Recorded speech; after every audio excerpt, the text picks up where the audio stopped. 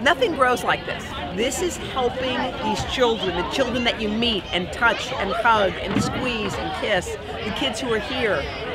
It's one of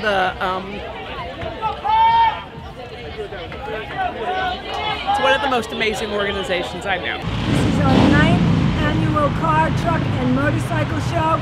We are here to raise money for the Boys and Girls Club of Clifton, the most wonderful organization. This is it, the place to be, Clifton. Not as active in Boys and Girls Club. I was failing my classes and I was like skipping school. But since I've put after school and most of my time into Boys and Girls Club, I am on honor roll. I'm a straight A student.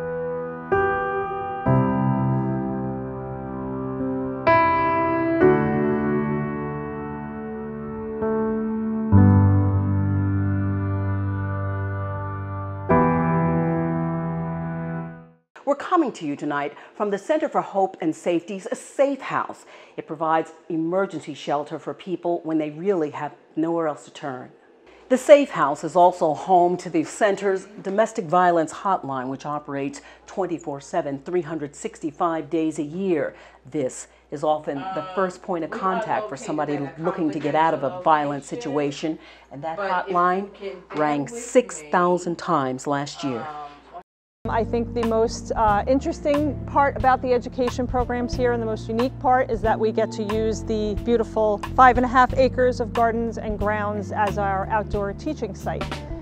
We encourage all of our students to observe and discover the natural world around them.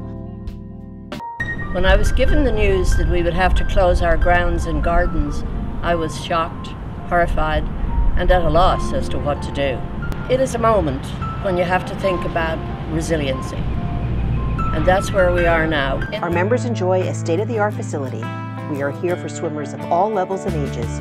For beginners, we offer group or private lessons and a master swimmers program.